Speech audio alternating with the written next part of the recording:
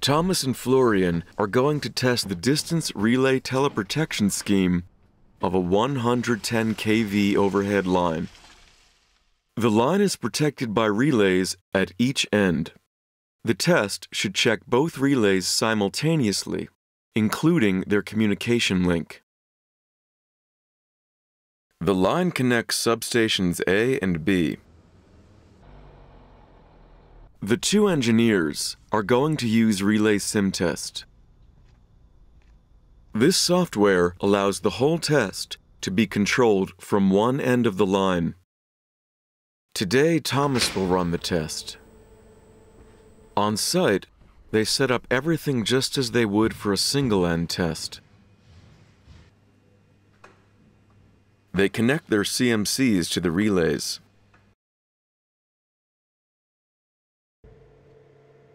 Quick single-end tests show that the wiring is okay on both ends of the line.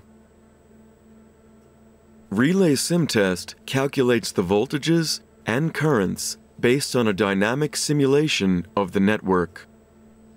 Therefore, the line data has to be entered. Thomas quickly adapts one of RelaySimTest's templates in order to reflect the real parameters. In order to enable synchronized injection, they use CMGPS 588, a GPS-controlled time reference which is simply connected to the test sets with an Ethernet cable. On each side, mobile access to the Internet is established. No special network setup is required. In order to connect to Florian's test set, Thomas enters the session ID which Florian received from his RelaySimTest remote agent.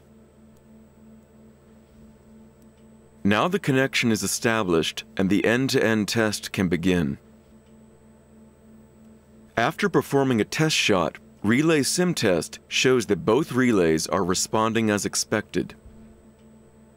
Therefore, Thomas goes ahead and starts the complete test.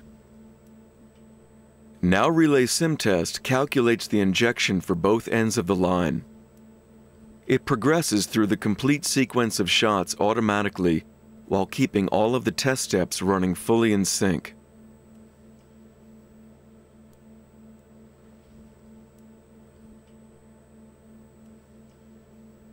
An unexpected overload has occurred.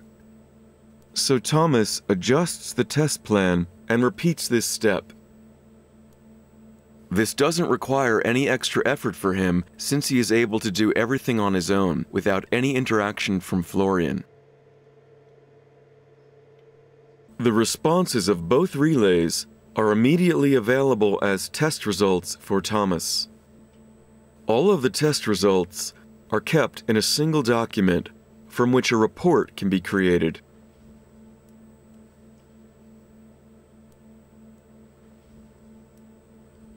The whole test was conducted so efficiently that the protection was only out of service for 1 hour.